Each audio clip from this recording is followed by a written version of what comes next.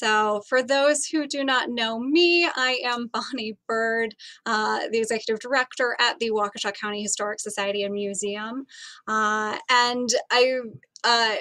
we've created this series of property research workshops, one a month, here this late spring and summer, in support, in large part, of the upcoming Waukesha Unlocked event in October. The City of Waukesha this year is celebrating their 125th anniversary. We at the Historic Society and Museum are hosting a special exhibition, 100 Objects for the History of the City, since 1896. And this workshop series was also really born of our working with the city last year in planning. They knew they wanted to do something that would highlight the properties, historic properties, and buildings around the city. And so I said, you know, we've got some knowledge there, and we've got some resources we may be able to share. So do want to recognize the city for their support in helping bring these workshops to life. But even if you're not part of Waukesha Unlocked, there certainly are a number of reasons you might find benefit from a property research workshop like this. So my goals are to provide help, whether you're conducting original research on a property or a business or a private residence, even if that's, say, a duplex or an apartment building or a multiple unit type structure. There are history in those buildings as well. So with that, though, identifying resources for that information, this evening we're focusing most explicitly on maps, city directories, and census records. Now, each of those could be complete deep dive courses unto themselves. So I'm going to try and balance both an introduction to those materials, but also some practical knowledge working with them as well. So long as my internet keeps cooperating here, hopefully we'll be able to pull up some websites, and I'll show you how to gain access to those, especially in the last year where so many research centers, our own included, had limited hours or very restricted hours, if not closures. Our online resource kind of library or access to online resources really has grown quite a bit. One of the other things, though, that property research can also output are tours and programs that you can get, whether you're involved with an organization or something like Waukesha Unlocked. And ultimately, that's one of our goals with these series, is a successful Waukesha Unlocked event here in October. But again, other reasons that you might be looking to document kind of listed out there. There are any number, and in our research center at the Waukesha Historic Society and Museum, all of these come up for us routinely. We've got someone joining us here, so we'll get them in. But there are a variety of reasons. Curiosity, I think, is perhaps the underlying for all of them, though. Humans are curious creatures. We like to know about the places that we live, why they are the way they are. Why is it that in the city of Waukesha there is a preponderance of limestone structures? When did those start dominating that Main Street downtown corridor, especially along the 5 Points, versus Milwaukee cream city brick or a red brick or a frame wood structure? So all of those questions are some of the types that can be answered through property research. And I also include documentation. Equal to conducting research is documenting as you go. Without that documentation, and I am guilty of this as a researcher, you find resources, you get into the archive, you're starting to pull information, and you don't write it down, or you don't create a good citation page, and you don't know where you found things. And learning about what those resources are is very helpful to that documentation.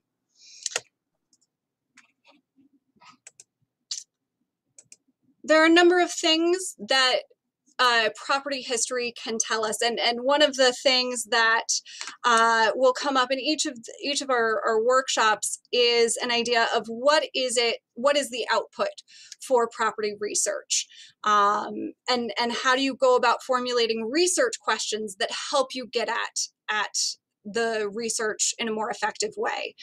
So understanding what property history can tell us is an important first step there. So it's the story of what the property is to today, how and why it's designed, what has been constant, as well as what has changed over time, what events have happened in a space, when they occurred, kind of where in space they would have occurred, and who's responsible. So some of the things, like I was just saying, material choices in a location, buildings that hosted large parties on a third story might have a certain type of spring floor that would have made them a bit bouncier. And so those architectural details blend in with the history of use of space in really interesting ways and help space come alive.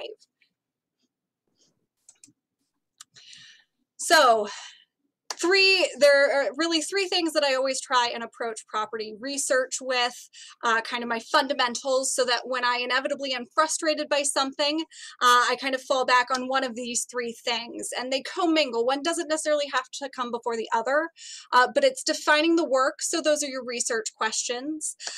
The resources, finding the resources, where those resources are, repositories like our organization, the Waukesha Historic Society, or the State Historic Society, or local libraries, or the UW library systems, or the Library of Congress.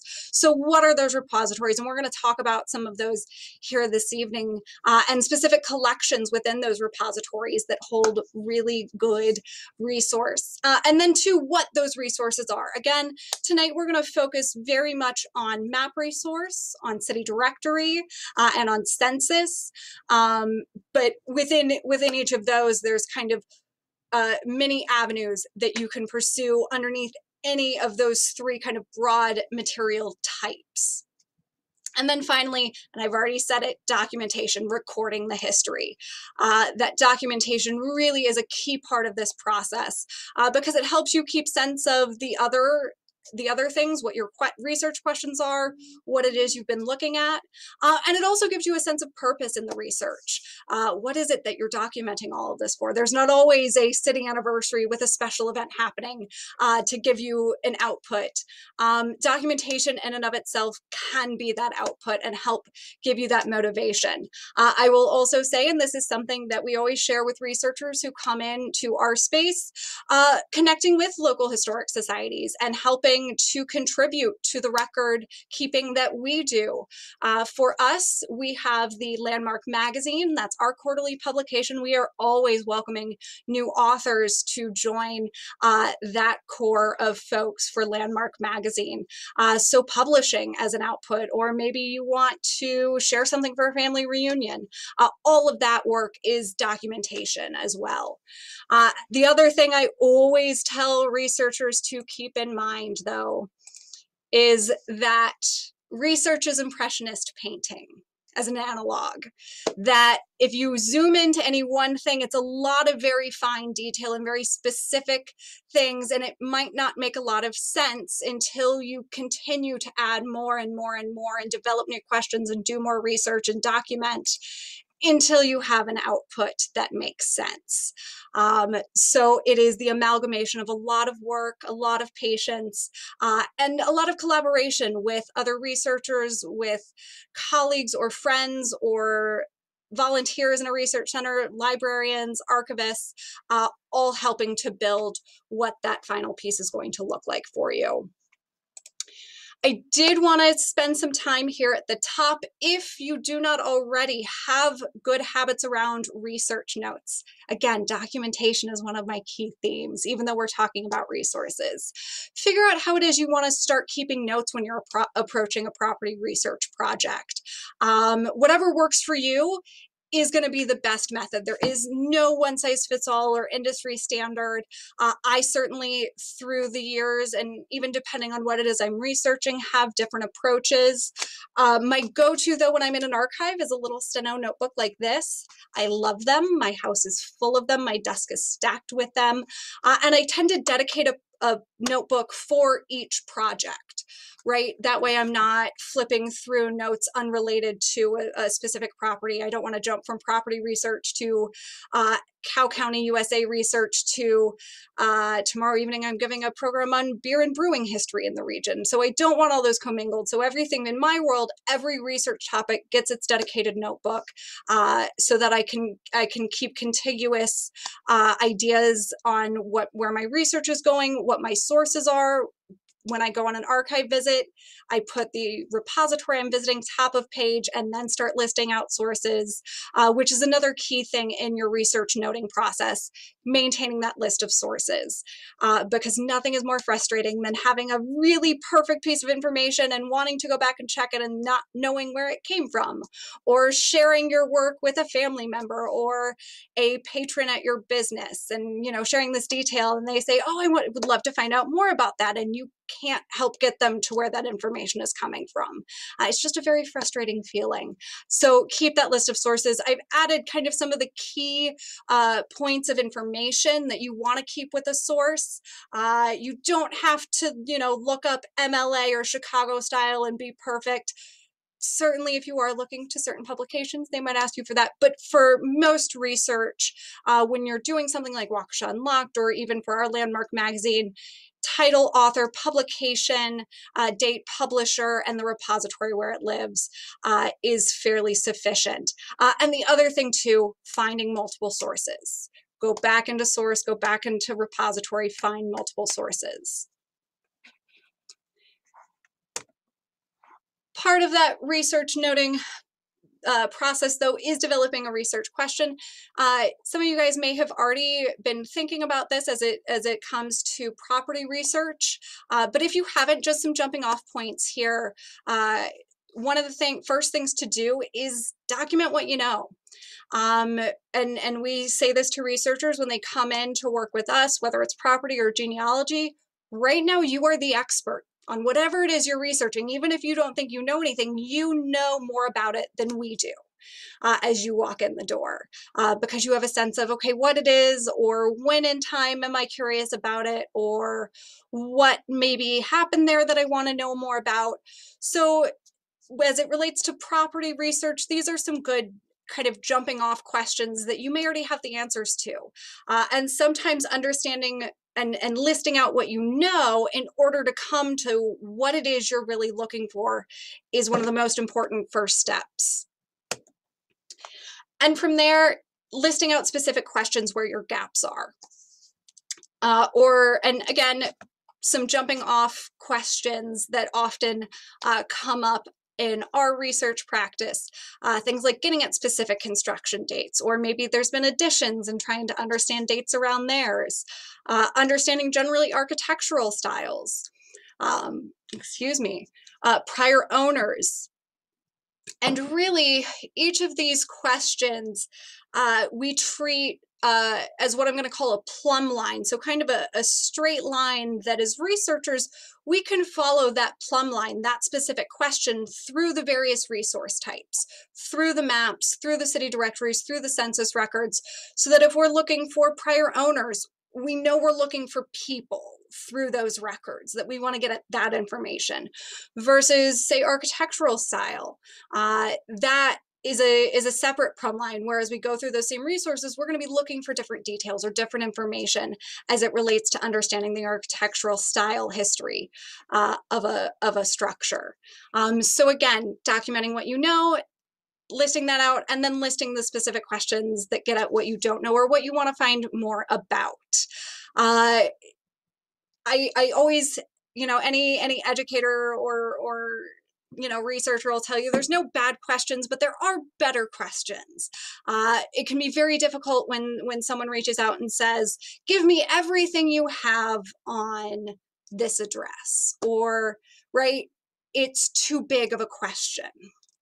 Having that focus, having a bit more specificity will actually make the archive materials and resources more accessible, not less, because whomever is helping you, a librarian, an archivist, a research assistant, they're going to have a better sense of material types based on a specific question.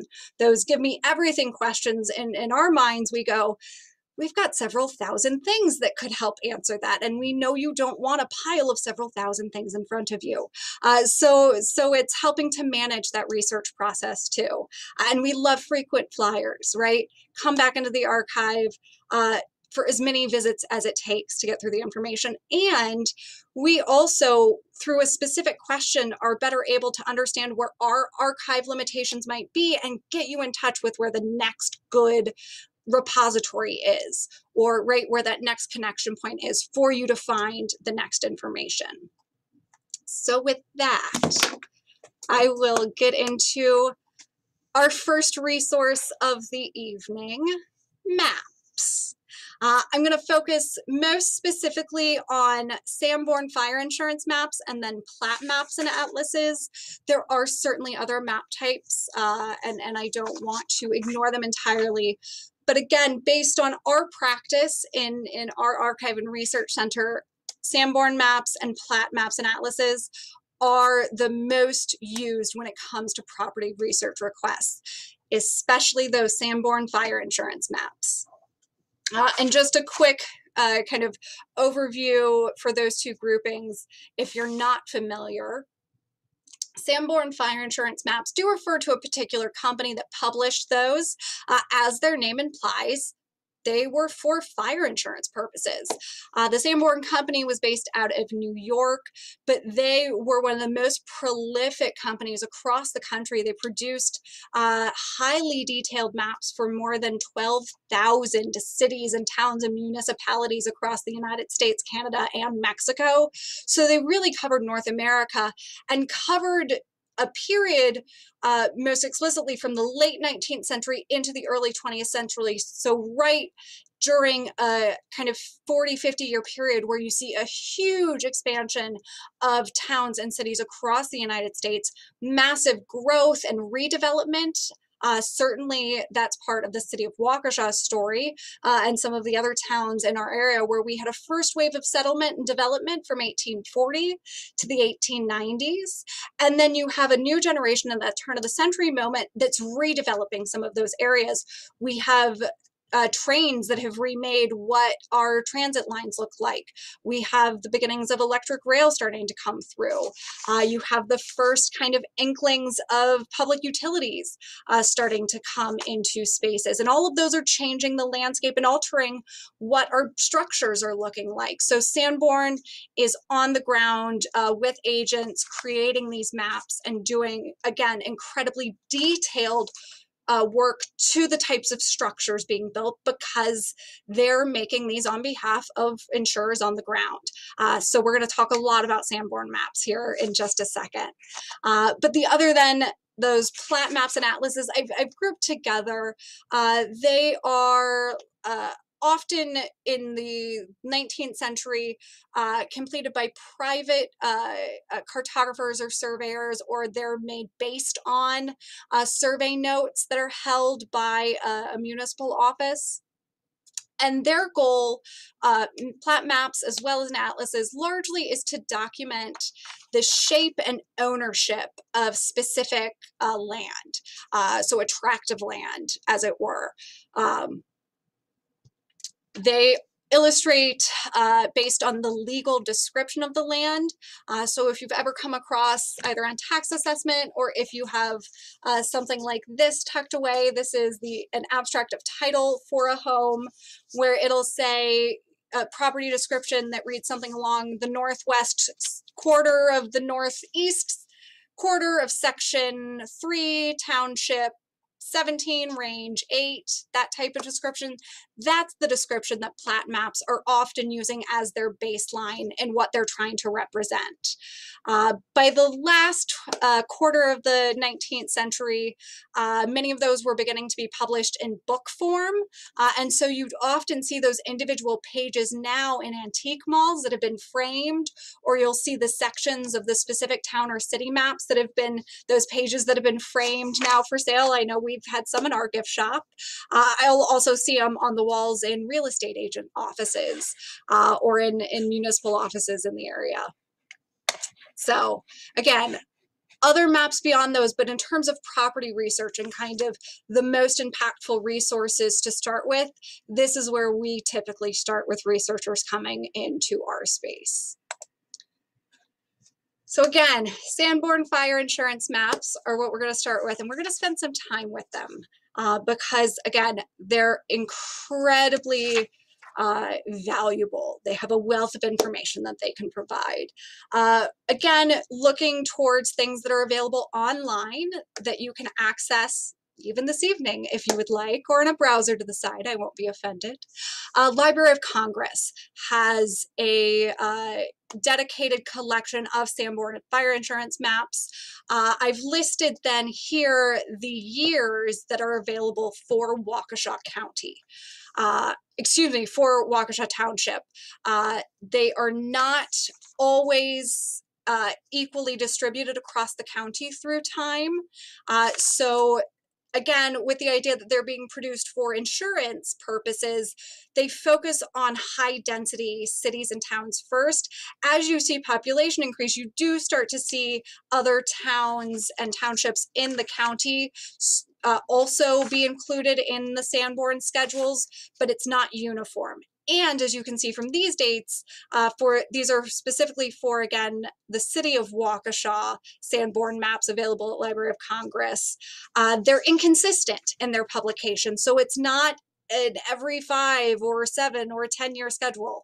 It's somewhat sporadic, but consistent enough that as you look across the Sanborn maps for each year, you can get a very strong sense of development. And again, with the idea of dense city areas that do have additions being added onto buildings or have structures that are being adapted for better fireproofing, Sanborn's going to capture those changes even of the material that the buildings are being constructed of. The map page that I have copied here that is out of the 1895 Sanborn fire insurance map. And you can see kind of the color coding and the number superimposed over on the map, and hopefully that laser pointer mouse icon's coming through for you.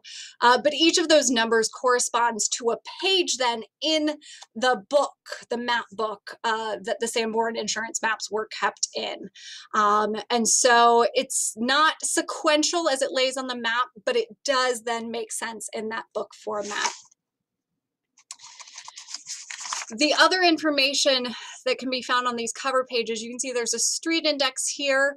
The special index then are businesses, retailers, industries, largely, again, kind of high points of interest for insurers to be aware of. The other information you see, population estimate. What's lost in the fine print here are other details relevant, again, for insurance purposes.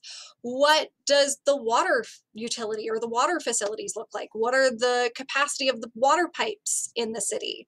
And also then fire department. How many fire departments, how many stations are in a town? What do their pumps or trucks look like? How quickly can they respond? A lot of detailed information as it relates to the security of structure, as it relates to fire risk. Also, they will indicate prevailing wind direction in an area, which can be very interesting as it relates to especially agricultural structures that might be built with wind direction in mind. So again, a lot of information embedded in these maps. I want to focus particularly, though, for our kind of highest impact within the city of Waukesha, at least, on the 1922 fire insurance map. And this is a story that is not unique to us. The house numbering system or the structure numbering system changed. So prior to 1920, 1921, it takes some time to roll this out. Properties within the city had one number, and then they were given a new number. And some of that had to do with development, right? As you add new structures, you have to slot new numbers in, and not enough space was left in the numbering system prior. And so the 1922 map captures both addresses for a property. So it has both the new address that has carried through time now to the present, as well as the prior address. This is our Rosetta Stone, as it were, at least for property research and trying to overcome that numbering change. I will say, when I first came to Waukesha, I'm a transplant from Northeast Ohio and a couple other states in between. But everywhere I've lived has had something like this happen in a municipal area or in a rural area that went from having kind of no name streets to now we're going to have street names, right? And so finding this kind of resource was one of the first really key things to helping me be able to be a better curator and archivist for our community. The other thing I want to highlight on here is the key that's somewhat buried here. So we're gonna pop it out a little bit. So this key is what is very useful then reading across the specific pages, and we'll take a look at those in a minute. But what the system is for identifying, especially material types for structure. And I think there's some logic. It's a color-coded system used on these maps. So it's just below the midpoint here in the key, where buildings colored yellow are frame, i.e. wooden frame structure, so kind of yellow tan for wood. Red are brick.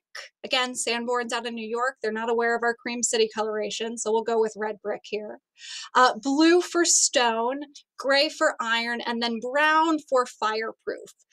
And fireproof could be a number of things. It could be that a material was applied, something like asbestos, perhaps, as to increase the fireproofing, or maybe iron and brick combined. So it could be a number of things, again, depending on where you are in country and kind of what your structure is. Also, other indications provided on the maps, things like windows, if there's firewalling above wood cornice or above partitions, where fire stations are, automatic sprinkler systems, all sorts of really lovely information. So again, if my bandwidth will cooperate with me, I'm going to drag over here. This is the Library of Congress website, loc.gov. And if you go to loc.gov, or even if you type in, because we're a smaller group, I'm going to go ahead and do this. Everybody keep your fingers crossed. So you can just type in your web browser, loc.gov, and then hit spacebar. And now, at least if you're in a Google supported browser, now you're going to search on the Library of Congress website. So now I'm going to do fire insurance maps for Waukesha. And hopefully this works. Again, my bandwidth will hopefully keep up with us. Maybe not. There we go. So you're going to see something like this come up. Again, loc.gov, hit the space, Sanborn insurance maps. From here, you can kind of bring that search even more specific, and it looks like I got thrown into a general search for Sanborn maps here. So I'm just going to hit the back since I already had our 1922 fire insurance map pulled up. But Library of Congress has a really lovely interface where you can get really up close and personal with these maps.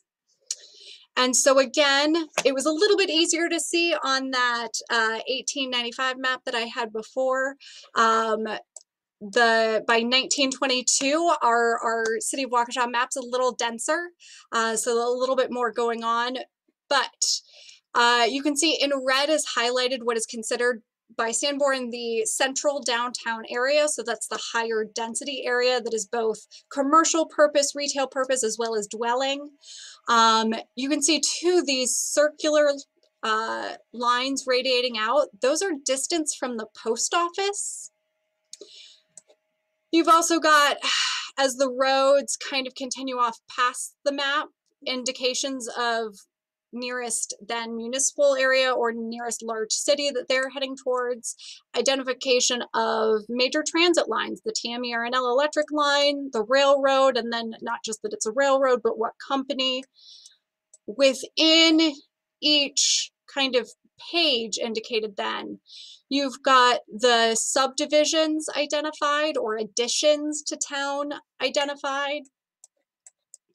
But we are going to jump to one of these specific pages.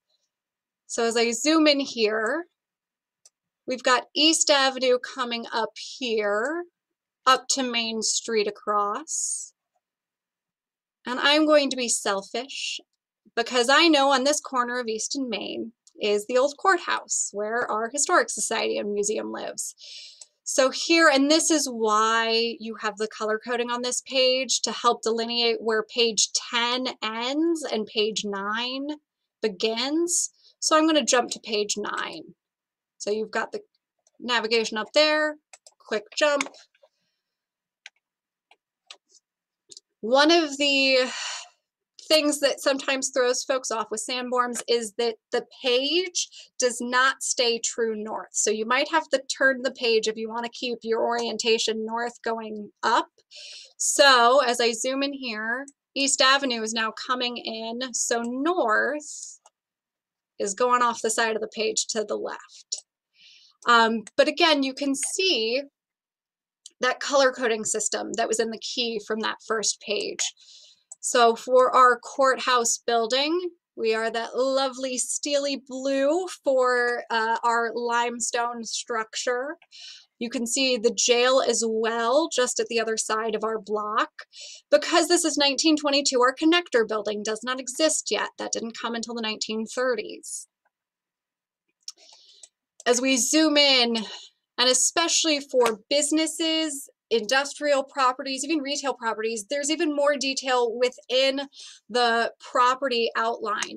Now, the Sanborn maps are drawn to dimension, and so you will get dimensional numbering on how tall structures are, even on streets, how wide streets are, and some indication of what the interior layout is for a structure. So as I zoom out here and go across Main Street, you can see the structures and their individual lots outlined between Main Street and Baxter. The D, that uppercase D, is an indication of a dwelling structure. Again, you'll see the red indicative, excuse me, of a brick structure when it is, as you see here on these two properties, when it's red but largely filled with that yellow, that's going to be brick exterior with then frame within, or in this case, you've got frame porches on the front and back, and so that's that dotted are going to be exterior entry points or porch structures. You've also got indications for wagon sheds versus automobile garages, where you've got on this structure here, stuccoed for finish. And again, and the reason why I love the 1922 Sanborn map, the two addresses for the properties captured there. So the parenthetical number is the old address, and then the current or the new address there below.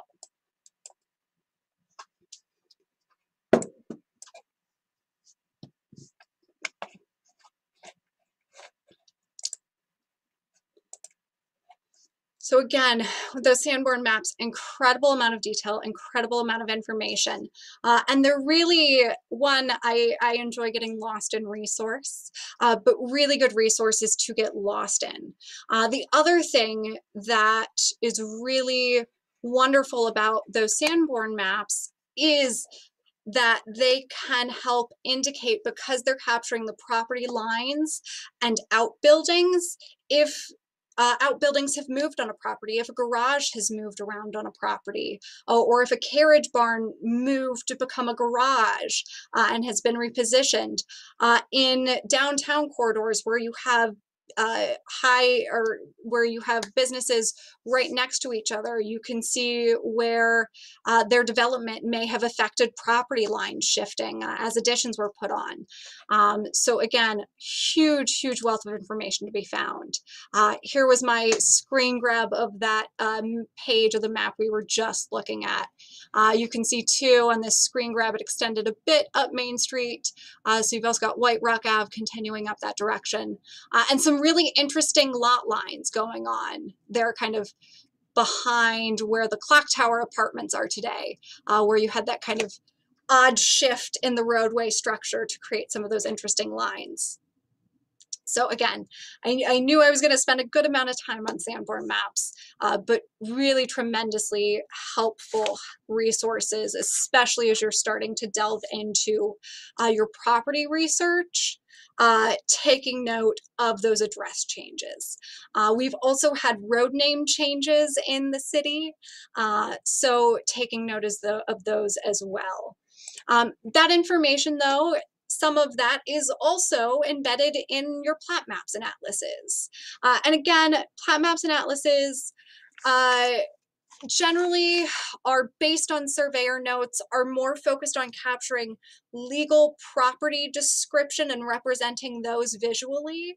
And so often, you know, they make their way into libraries and historic societies and archives like ours, but also are typically filed with the county Register of Deeds office or a county surveyor, engineering department, tax assessors, all of those various municipal functions, all those offices have use for plat maps, for atlases based on legal property descriptions. By the 1850s, you see plat maps being produced. Usually they're very large wall hanging maps. For Waukesha County, our earliest wall hang plat map dates from 1859. We are very fortunate to have one in our collection.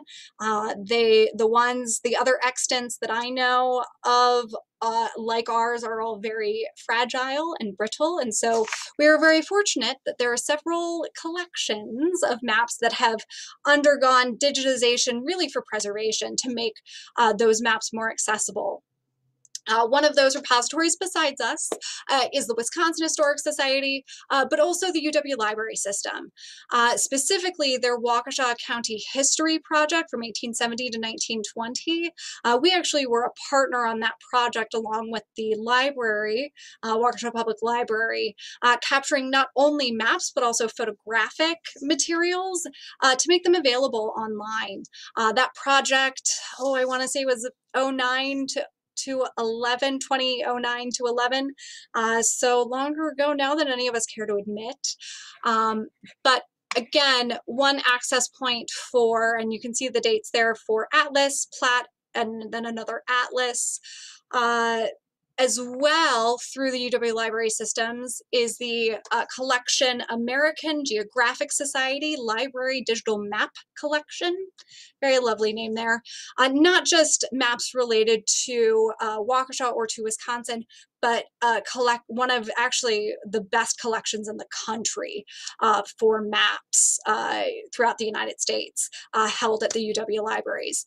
And they, again, have done a tremendous amount of work to digitize those and make those available, especially that 1859, that early map that I mentioned. And one of the things that plat maps are really lovely for are some of the outlying city areas and capturing those property owners. You can see here, I've screen grabbed the 1873 Atlas of Waukesha County, published out of Madison. In red is what's considered this edition kind of the city area that is called out on a separate page then, but you then still have the whole of the township represented here. Now, This is a topic for another program. It's one of my favorite topics, though, is that all of our maps in Wisconsin, our property descriptions are based on the township and range system, which is the fundamentals for the public land survey system that has been in effect since the Continental Congress met to debate how to allocate land to its citizens. One of my favorite early America history facts coming to affect us even through the present day. So that description that you'll find in your property abstracts or on your tax assessment, that is the southwest quarter of the northeast quarter of section 3, range 8, township 17, that's coming from that public land survey system. So you can thank the founders for that one. But getting into these maps. Screen grab for you of the 1859. One of the things that I think makes researching property in Waukesha using plats and atlases a little bit easier is that our city grid, such as it is, established itself fairly quickly. Some of that has to do with the river, also the railroad lines, and then the main waypoints to locations like Waterville and Janesville and Milwaukee, so that you have recognizable grid patterns, even if the street names are different. And so here you can see coming up, just off the end of my screen grab here was the word East. So we have East Division Street coming up, and then Pleasant Street, which is still Pleasant. But as you come over, we have High Street, which is not High Street today, it's Hartwell. Temperance Street also does not exist today. There was a temperance society in the area in the 1840s, did not last very long, but they had some effects on the landscape. But again, Church Street, not a familiar name to today, but the grid is familiar, right? If I advance here, jumping now to the 1873 map, plat map, or excuse me, Atlas of Waukesha County. Again, still street names that are unfamiliar, but that familiar grid pattern that we know. So again, East Division Street here. We've got Hartwell, still High Street here coming down as well. With the plats and atlases, you may have noticed that there are kind of those black dots scattered about the map. Those are fairly true to the primary structure of a property. Unlike the Sanborn that was capturing outbuildings to a very high degree of detail, these are more an impression of the structures that are on property because their primary goal is to capture the property ownership, not the improvement or the structure on property. So just kind of the difference there in what the impetus for the creation of the maps are and how we can read them as researchers today. By the 1914 Standard Atlas, the city is now divided in two sections. So it's a double page fold out across 4 pages total. So this is our northern section. And then also the southern section of the city. But as we did with that's not the one I want, with the Library of Congress site, I was going to pull up, if I can, that one. So this is through the UW Libraries, Waukesha County History, 1870 to 1920. So as I said, it is photographs as well as document or textual materials, our plat maps and atlases. So if you navigate to this page, you're going to want to come down to the right side and click on Browse Text Materials. And there's actually more than just maps here. And you may also feel jarred into a prior version of the internet that was grant funded back in 09 or so. And so it feels a little bit 2009 still, but that's okay. But our atlases, we tend to abbreviate their names in practice, lovely long names here. But if I pull up, this is going to be the 1914. And once you direct here, one, again, to the documentation. The first thing it starts with is, here's your source. Here's how you document us. And also, here's a stable link that you can save to get back to this resource. From there, the map itself is actually sectioned with direct links into individual sections. And again, this is a county map, unlike the Sanborns that were giving some preference to those higher density cities and towns. The atlases and plats are going to be entire counties represented. So you can search if you're following property owners that have moved into the city from elsewhere in the county. You could follow their specific family history into where their homestead may have been here in the county elsewhere. Someone like Dr. Margaret Caldwell, who becomes a physician in the city, she's born in Milwaukee, so her narrative, her origins take us out of the city maps. But I'm going to jump here to the north part of Waukesha, the city. Again, a little bit older navigation as compared to what we saw in the Library of Congress.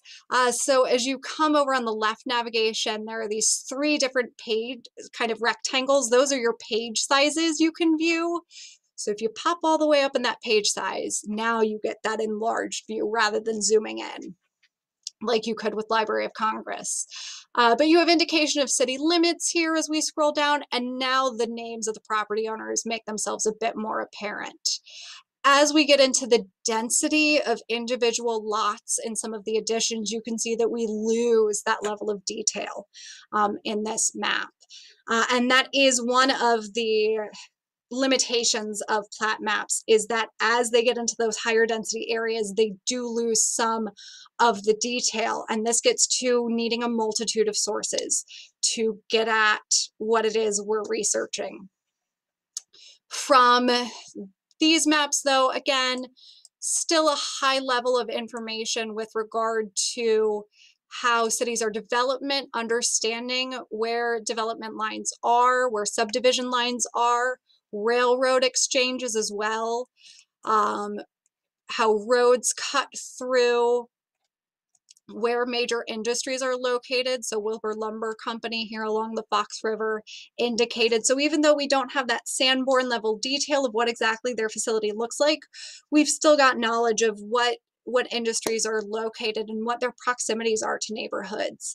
A lot can be said for understanding a surrounding area for a property, as it may have impacted what's happening at your specific property you're researching, right? That one of the examples that should be captured here is the Strand neighborhood, and I might be just off the map, but the Strand neighborhood, one, was a high immigrant neighborhood throughout the 20th century, and part of that had to do with its proximity to the industries that were along the Fox River. And so making those connections, things like the plat maps and atlases, are really incredible resources for those. So again, coming to this through UW Libraries, Waukesha County History 1870 to 1920, and then jumping into the textual materials. The photograph collection is also lovely to get lost in, but it's a bit more eclectic as opposed to the map collection or the textual collection that had a number of resources.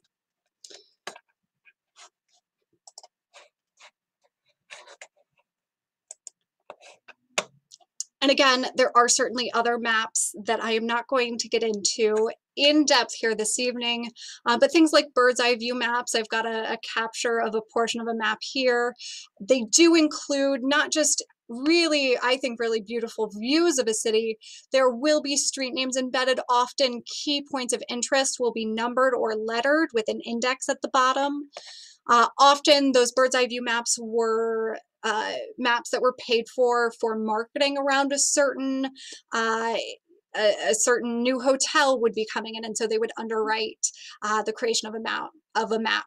The Fountain Spring House is an example of that in the city of Waukesha. Or railroads would, with passenger service, would help underwrite the cost of a bird's eye view map to make a city or town look very appealing. Municipal maps, that's my umbrella term for maps that are coming out of specific city departments or municipal departments. So that might be engineering, that might be tax assessment. They will generate and create specific maps for their purposes that will also have an incredible amount of information about how a city or how a town functions. Utility companies, likewise, creating maps that have high level of detail, especially for residential service. In addition, then finally, transportation. Railroads, the TMER&L created maps for their planning purposes. Bus lines, more recent bus line schedule maps, have, as well as street maps, right? Driving maps have a lot of information about how cities have developed more recently then. So all of those incredibly valuable resources to read in tandem with these more historic map resources then. So with that, I will pause. If anyone has any thoughts or questions or wants to sneak in a question about a map, I'm going to rehydrate briefly. I've not seen any questions in the chat. At least I don't think so. All right. You guys are just along for the ride. We'll keep going. So with all the information that maps can give us, what they didn't give us, at least well, were the names of the people living in the structures, right? Especially in those higher density city areas. And that's where approaching city directories and then census is the last resource we're talking about tonight. These two resources really work in tandem with those maps. This slide has an overview of the city directories that we hold in our collection in our research center. And really, it's 3 different publishers that have taken us through time. The Waukesha County Gazetteer goes for our collection dates from 1875 to 1891. AC Rights Directory is the largest publisher represented in our city directories and actually one of the largest city directory publishers for our region. Were Rights Directories, almost a century's worth of directories from them. And then Polks picked up after Rights. We do have someone in the chat. Are there city directories for other townships like Eagle and Waukesha County? That is a fantastic question. There are not as many as we would like there to be. And this is actually a perfect dovetail into why that is the publishers. The publishers are often, in our case, we're actually fortunate that Rights was located in Milwaukee. And so in some of the Rights directories, there are rural directory inclusions, but they're not truly inclusive of the entire county area. For Eagle, Ottawa town as well, even Big Bend Vernon area, there are some locally published directories that we look to more frequently. They are very intermittent though. The other thing though with those areas, at least when we're looking for property owners, is actually the plat maps. The plat maps are very strong for identifying property owners. Now for farms that hosted laborers, we have less access to information through city directories for that. But circling back to your initial question, are there directories for townships like Eagle? Not from these major publishers, no.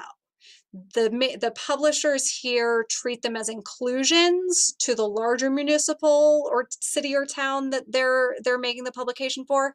And part of that is because they're publishing by soliciting ad revenue from the businesses in the region. And so they targeted higher density cities in order to get the ad buys to support the publication. So because the towns, Eagle, Ottawa, even Vernon, or even Menominee Falls, when we're talking kind of turn of century and even young 20 or first half of the 20th century, because the perception is that the ad revenue isn't there, they're not as actively canvassed. And that's the term the publishers use. They send out their own agents, their own canvassers to collect the information, which also leads to some inaccuracy, unfortunately, where they're not looking at census records, or they're not looking at tax rolls or anything like that, or any kind of official record to compile these. They're independently canvassing. So if somebody isn't home, they may not be included. Or if a neighbor answers on your behalf, hey, who lives in that house? And they say, oh, well, Lee lives in that house, but that's my nickname. My name is Bonnie. I might get lost in the record that way. And so there are some shortcomings to those city directories, and the inclusivity factor is definitely one of them, as it applies to suburban, rural, as well as other factors. So hopefully, even though it's not a satisfactory answered your question. In terms of what information we can get out of city directories, because they can be very, okay, good, because they can be incredibly useful. At the baseline, again, I always like breaking things down into what are the kind of smaller parts that I can approach this with. You'll have a resident index, an index by street, and then a business listing, those classifieds, right? So with the resident index, name, address, and occupation. And occupation can be one that is incredibly useful if you're trying to track someone through time, or and make sure it's the right person, or if you're looking at a business address and you have a sense of an owner, but you're not clear on what the business type was. As you look in the city directories and see what their occupation listed is, it can help inform you what was happening in that business, right? Or if there was more specificity to what type of business was being conducted. So we're going to take a closer look at a couple example pages for each of those kind of section types. So this is the 1899 rights directory for Waukesha City. Although right off the bat, you might notice that one of these people doesn't even live in the city of Waukesha, Gail E.O. So last name followed by first initials. President of the White Rock Mineral Spring Company, residence Chicago.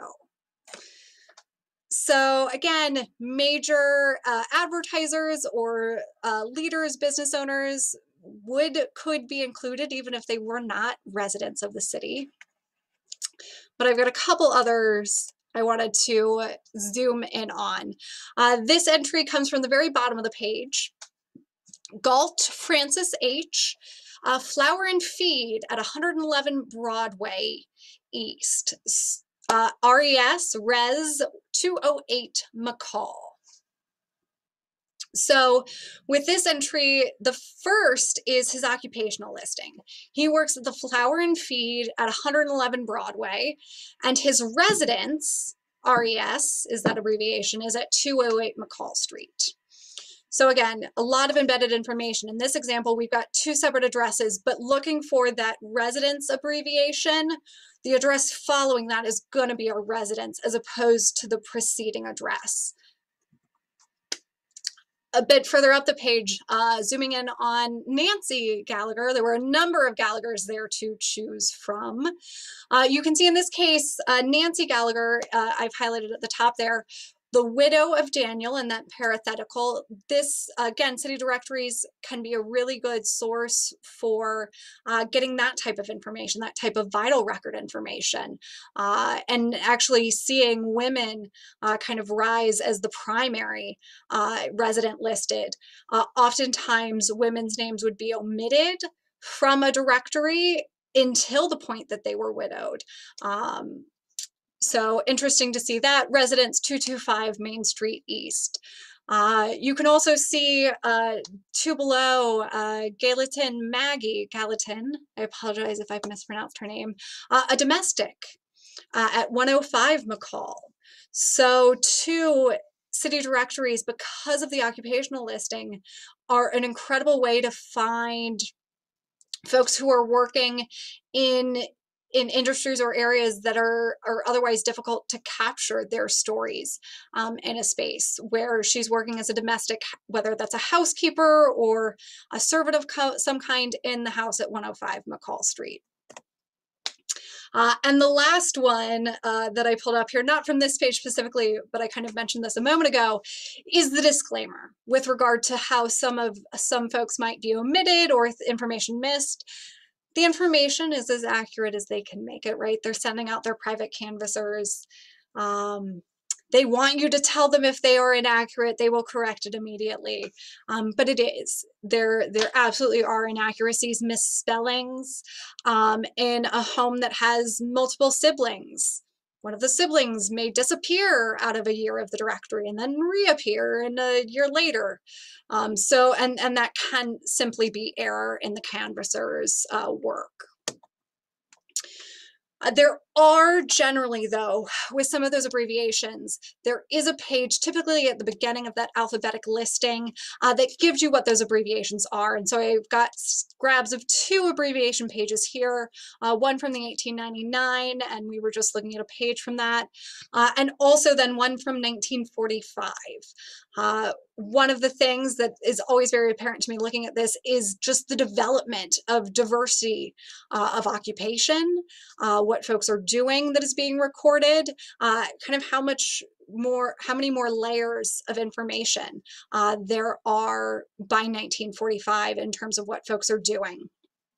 The other really interesting capture in the 1945, excuse me, you see abbreviations for US or USA, United States Army, USMC, United States Marine Corps, USN, United States Navy. By 1945, Rights is making sure to capture military service information as well. So someone may still be listed as an owner at a property or a resident at a property, but they're also going to make the inclusion of their service, that they may not be present at that physical location, and here's why. So again, a tremendous amount of information that can be found in those directories. So from the alphabetic listing by person, you also have a street index. And again, incredibly powerful section of the city directory. And with the street index, it's alphabetical by street and then numeric along the street listing either the owner or the resident. You can also see on the page I've copied here, you've got where other roads intersect. So it really gives you a descriptive picture of what the physical street looks like, right? The other lovely icon from here, and this is the 1945 directory, you can see a bell listed with some of them. They have a telephone. So that's that little icon. And then the O that's circled is indicative of an owner of a property there. And I kind of zoomed in on a section of the page here. The other thing then, as it relates to properties that were businesses, or if you're researching an industrial property or a furniture property, whatever it may be, are the incidental advertisements that are included on every single page. And I say incidental, there is typically an index to advertisers within the directory, so you can flip to those specific pages. But another really good way to get more information about a property that may have had a retail or business use is to look at their advertisements in the rights directories. Again, Rights is selling ads to help underwrite the cost of production. So every single page has them. If you've looked at a cover of a rights directory, the covers are full of advertisements. It can actually be a little difficult to find what year a specific directory is from because it's so buried in amongst kind of the visual mess that is the advertisements. So another really interesting way to get at more information for a business property. And then finally, our yellow pages, right? The classifieds, the business listings. Um, classifieds, of course, because the business listings here are grouped by category or classification. And you could also see a subtle hint at why it is you would want to be included amongst the business listing, and this is a buy-in. That the buyer's guide contains the advertisements and business cards of the more progressive businesses, men and firms in the city, classified according to lines of business. So certainly you would want to be of that austere collection of men and firms in the city. So come and be part of our classifieds. But again, something like the grocers listings. Some grocers may have specified in meat over vegetables, or may have had dry goods as well as produce groceries. And so looking through those ads to understand what kind of within a business category, what more specifically was that business trading in, or for contractors, what was the diversity of work that they were doing, that can help inform then specifics that you see in a structure. A grocer that was stocking proteins may have had cold storage in a basement, or may have had some type of specialized ice room built at some point before refrigeration was readily available. So that can explain architectural details that you see in a structure. And so understanding through the advertisements as related to a business property can inform the physical structure of property as well. When it comes to directories, though, and digging into them, I did want to share a couple of tips and tricks that I use when I approach them. One is to document, write it all down, write all the former house numbers. Again, we've got those Sanborn maps, so you can kind of compare to make sure things are tracking. Writing down the date of the book you're getting things out of. So house numbers, street names, and the year that you're getting that information from.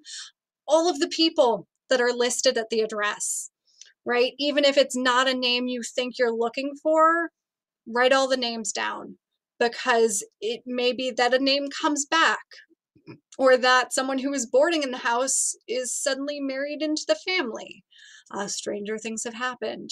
And as well, I'm going to jump down to the last point there. What I call my 5-year interval trick: don't check every year. When it comes to city directories, again, the rights directories we have from 1891 to 1895 to 1991. They are not every single year, but they are most years in that span. So if I'm looking for information related to a property between 1946 and 1970, I'll pull in 5-year increments, or approximately 5-year increments. So I'll pull my kind of endpoints. I'll pull the 46, I'll pull the 70, and then I'll only pull 5-year increments in between. And to see if there are changes, because it may be for the first 15 years, it's the same family living in the house, right? And so now I can look between 1960 and 1970 to see what's changed in that period more explicitly. And even having subdivided from 60 to 65 and 65 to 70, can I get at the more specific change? And that's one way to save yourself a little bit of time when you're first approaching kind of a deep dive into city directories. Again, thinking of Waukesha Unlocked, or properties that have had businesses, and businesses tend to have some legs in the 20th century. There may be ownership changes, and that, though, again, can be more generational than it is every year. Now, that's not true for all places. I think there are any number of examples, especially in the last year, where there are certain industries that do have a lot of turnover. So it may be worth kind of focusing in on a specific range of years and asking to pull every single directory. But starting with that 5-year interval, again, the analogy to impressionist painting, get your rough outline of where you need to focus more attention in that period, in those periods, and then start deep diving into those sections. Just cutting yourself a little bit of grace, as it were, in your research. And this gets kind of the last point that I had skipped, kind of gets back to the question with regard to the other township directories. Thinking of directories that were created that may not have been published widely, like the rights directories were, church directories, other professional directories, medical professional associations would also often publish directories of their members, garden clubs, service groups, right? Military. There are, again, intermittent, but military directories that have been published by Legion posts or VFW posts over time. So looking at those kind of non-traditional publishers, as it were, they may have some of that information that includes not only an individual, but their home address, maybe a home phone number at the time it was published. And so we can take that information and get back into some of these other records then as well, to get into it.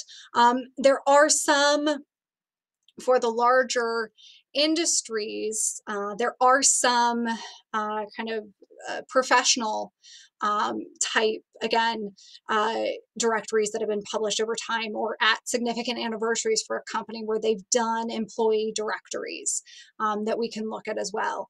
Some of those we have in our collections. Some of them are yet held by those organizations. I've got a phone call to return this week, actually, to a Rotary Club who's looking to transfer their materials into an archive so that they are more accessible. And I know part of that collection is going to be prior membership rosters and directories. And so it's going to increase kind of some of that information that we're able to help provide for folks.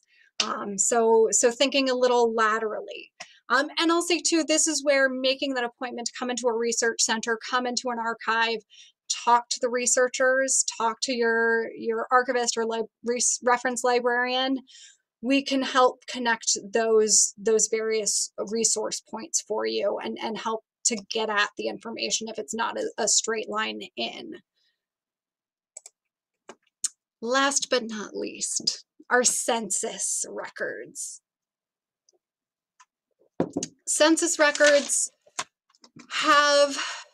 are similar to what we can, or provide information that is similar to what we can get at from a city directory, but are better representative of everyone because they are, by their constitutional definition, intended to capture every person, right? Even though they only happen every 10 years, they are going to capture everyone, or at least everyone as well as can be done.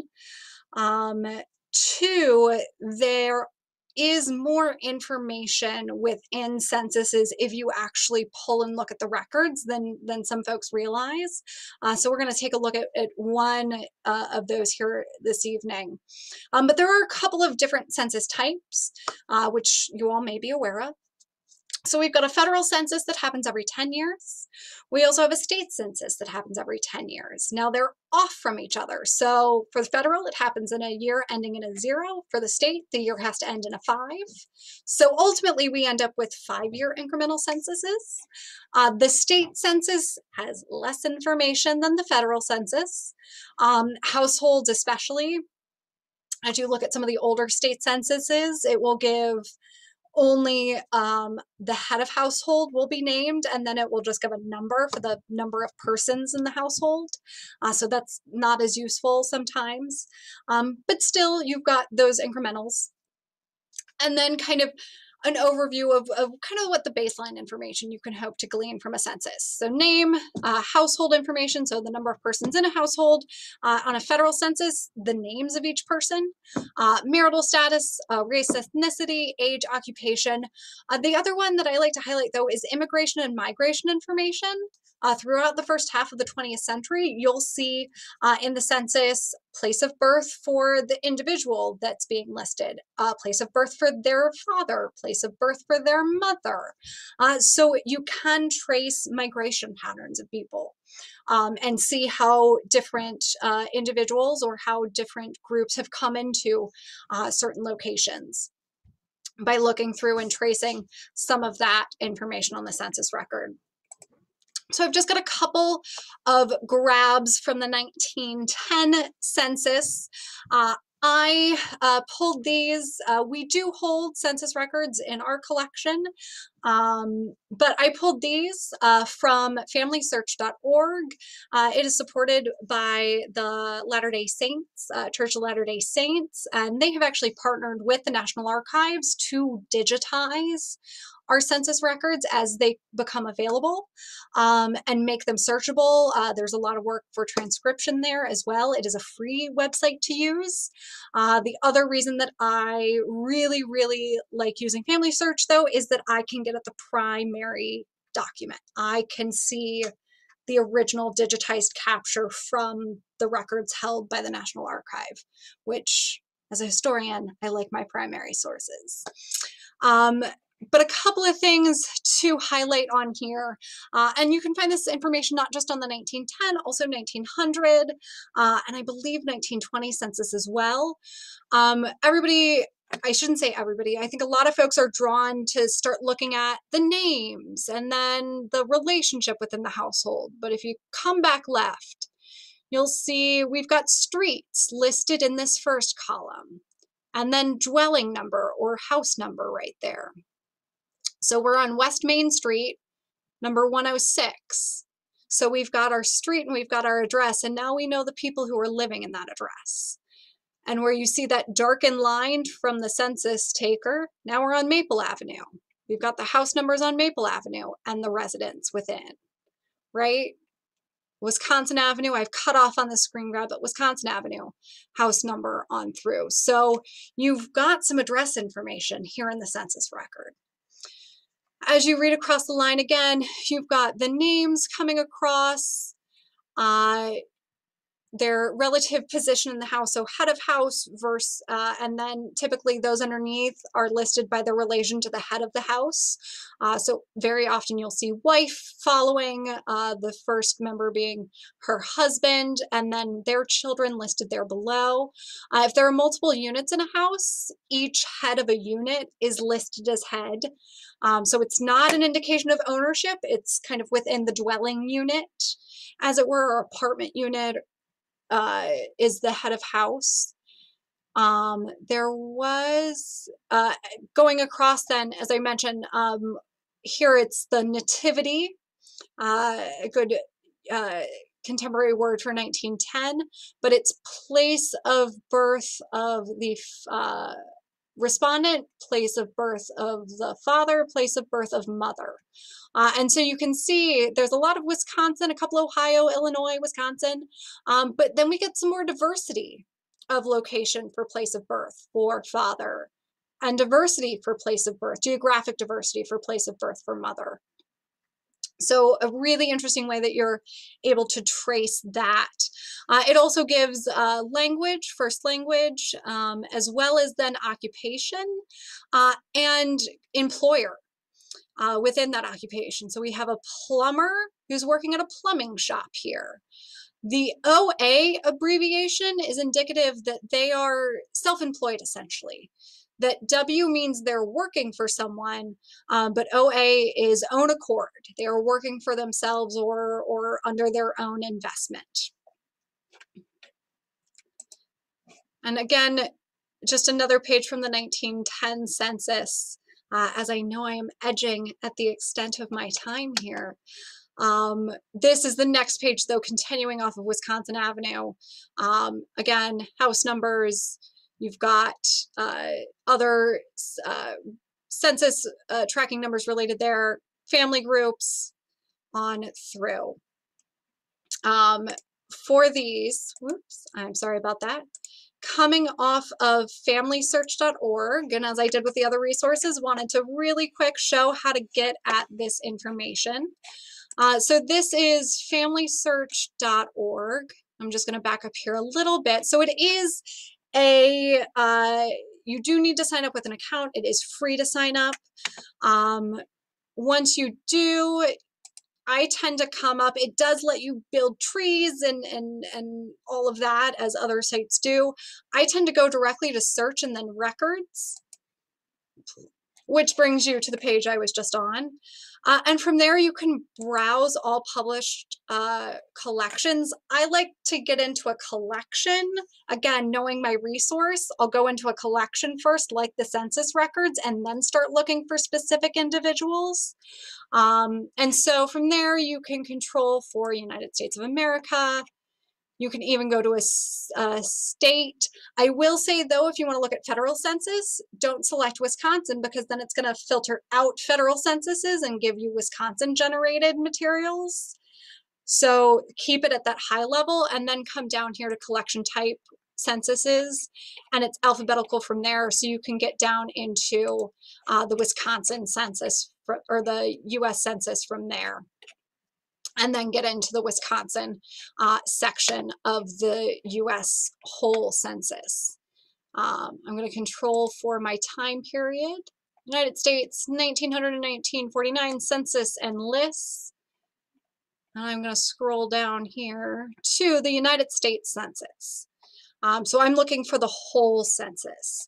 Once you're within a specific census, then I'll start looking for the individual or even just a residence area that I want to find.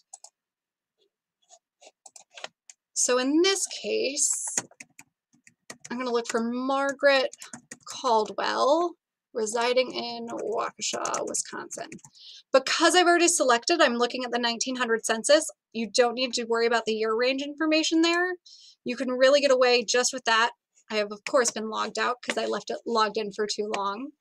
But it will come up. Let's see if it'll let me get at it this way. It will come up then with results based on those search terms. Nope, I've been logged out for inactivity.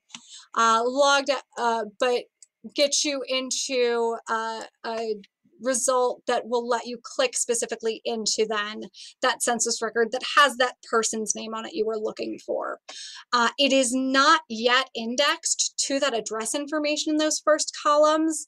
There has been priority to the metadata capture for persons' names over some of that other. So I will, if I'm generally doing research on a neighborhood, I will click into the appropriate section, or if I have one family name from a city directory and I want to follow kind of their neighbors, I'll use that one name as my plumb line into the census, and then I'll start browsing through the pages from there, looking at who's living around them and what those relationships might be, or what are the businesses that might be located in this area, or the trades, the occupations that folks seem to be sharing in these areas.